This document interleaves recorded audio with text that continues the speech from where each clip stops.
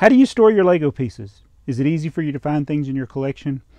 Just yesterday, I joined in on a live stream with a Lego Freak over on his channel. And it just so happened that another person on the stream, GenBlade8304, was looking for a couple of parts for a Technic set. And then he got to looking in my store, and I'm standing right here where I'm standing now. And I was going to search on my computer the part that he needed, but he actually found it in my store before I did, and it turned out it was just like right over here, just like within arm's reach of me. And that's the great thing about the Bricklink store is everything's numbered, the boxes are numbered. I know I can find if it's in my store, I can find it in just a matter of seconds. Usually it's just it takes longer to look it up where it is than it actually does to go to where the drawer is. But what about your personal collection? Now, not everybody keeps a database like you do if you're selling things in a Bricklink store. Well, this is my dilemma, and I want you to tell me in the comments below how you keep track of where things are. It's pretty easy when your collection is small. I mean, all through my I say early, but probably the first 25 years of my collecting, it was pretty easy to know where things were because I didn't have such a large collection. It's really only in the last 15 years as my income has gone up, and then with the help of YouTube, that I've been able to amass a larger collection.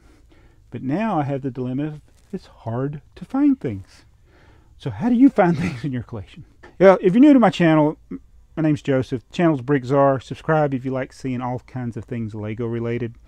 And today I've been working on doing some organization in my collection, my personal collection, not in my store. And one of the things in my personal collection that I like is my Disney Pixar cars. I have the Duplo cars, you know, Lightning McQueen, Mater, and all those guys. And I have the Juniors and then the regular brick builds, which are a little better than the Juniors. Watch out. So today I went through and inventoried my collection. I try to put things back together by the set. But I did run into some problems with that. But basically, I ended up filling up 2 boxes. R6 is the number, and R7. And before, when I've done these videos, I've gone through and just showed you each thing. Well, R6 is all the standard brick built ones. R7 is all the Duplo ones. I am missing about 5 out of here. I know at least 3 of those I have in boxed form somewhere else in the basement. I just don't know where. And I was missing 1 for the regular brick built ones, but I found that one. And I actually used the data that we got in the previous inventory videos. It was in box P38. I was missing this set. I don't know, for some reason, I guess I never built it. I thought I had built all of them. So this is the Tokyo Pit Stop, still sealed, and never built it. Went through and I laid out all the cars on the dining room table, went through all of them. I tried to put all the sets back together in bags. There are going to be missing pieces because we got things that got separated from the actual set, but for the most part, most everything's there. The Duplo is going to be a little more challenging because I don't know where some of the pieces are, but I'll eventually find them. But I made a list and I wrote down everything for box R6. So there's 27 different sets from the regular Cars theme. I have all but 4 of those. Well, actually, take it back. I have all but 3 of those. And the 3 are the 3-in-1 sets. There's 3 different 3-in-1 sets, which are just compilations of others. And the only reason you would collect those is if you wanted the box. So I have not collected those. I probably should if I want to be a true completist. And when I did my inventory, I was missing, like I said, the Tokyo Pit Stop, but we went and found it.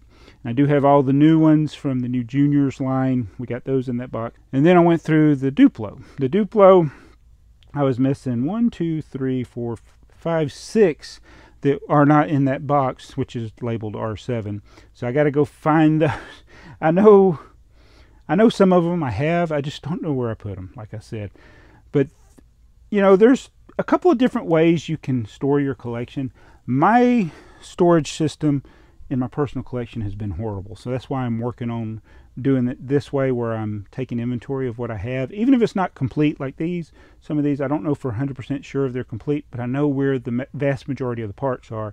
So I got it labeled. I'm going to go put these on BrickTsar so that I can use BrickTsar to find my inventory. Now, I got a couple of different methods from people I follow. For instance, one is the Kevin Hinkle method. Kevin was a longtime Lego employee, community ambassador or whatever, and now he's in the private sector of us regular Lego collectors. He's a very interesting follow on Instagram and Flickr. He likes to build the sets. Some he might keep together, but it seems like for the vast majority he'll build them, enjoy the build, and then he'll take them apart and separate them and put them in drawers similar to these. And that makes it easier to find parts. You group things by part, and then if you want to build something, you know where to find them. Another method is and it's actually similar to what I did back in the day, is the BrickTsar method. And now for the sets, he likes to keep the sets together.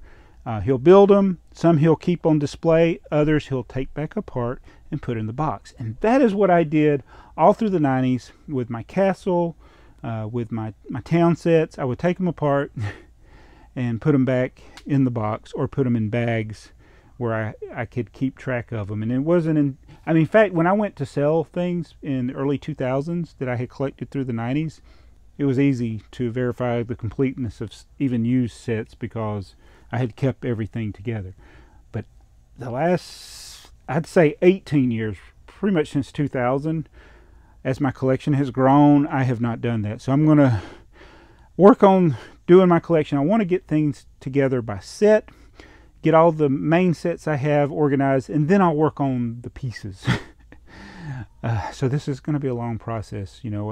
I've got a playlist of the inventories, and what we've done is just a small portion of what's in my collection, but hopefully over time we'll get this thing under control. I'm going to still work on selling some duplicates. I got some things on eBay. I was really happy I finally sold something on eBay. We sold Jabba's sail barge, and I got another thing that has a bid on it. So I want to be working on getting some things listed on eBay. I may do some videos here on this channel or on BrickTsar Toys where I'm just kind of like offering things and let people tell me what they think they might pay, and they can just pay me directly, maybe at a lower price than what it would be if I sold it on eBay. But it's better for both of us because I don't have to pay the eBay fees, and you get it at a lower price. So if that's something you'd like me to do, let me know, because I got a ton of stuff already upstairs in our master bedroom that I need to sell. But anyway, I'm sorry about rambling, but I'm just down here looking at thinking about this, and I want to do a video on it, so kind of show you what I'm going through. Not really enjoying building anything. I really thought about building this Tokyo pit stop, but I may save that for another day. Build it, and then flatten the box out, put it with the other boxes. Actually, I had the boxes flattened for most of those sets, and I was able to put them in the same box with the sets. But yeah, I need to take some time to build things from time to time, but today was more of an inventory day. So I hope you enjoyed this video. Again, if you like Lego, like old Lego, if you're a fan of old Lego, a fool like me, hit that subscribe button, and we'll catch you in the next video.